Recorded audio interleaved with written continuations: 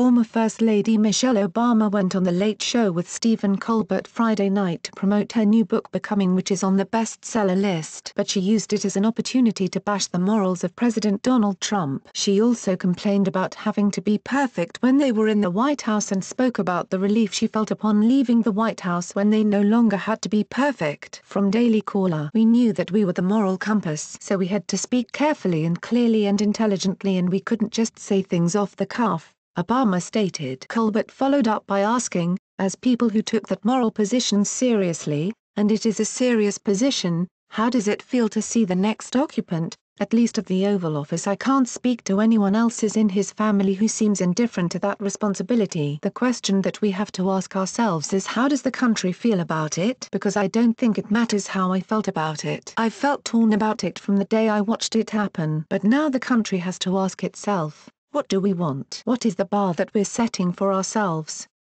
The former First Lady responded, "It's up to the voters now to figure out what kind of moral leadership do we demand in the White House, regardless of party, regardless of race, regardless of gender, regardless of wherever you are. What do we want our president to look like? How do we want them to act? And if we vote for one set of behavior, then that's obviously what we want until we vote differently," Michelle Obama concluded. Wait, what? Let me just list a few of the lies and/or moral failings of the Obama administration. Which president was it who lied to Americans that they could keep the plan and keep their doctor, destroying health insurance plans and the connections people had with their doctors in one fell swoop? Was the Obama architect kidding when he basically confessed that Americans were deliberately kept in the dark because otherwise they never would have gone for it? Was that just saying things off the cuff? Which president said he couldn't constitutionally do DACA for illegal aliens brought here as children but then did it anyway? What president didn't tell the truth to the American people about Benghazi claiming Americans were killed because of an internet video? We could also talk about how Obama destroyed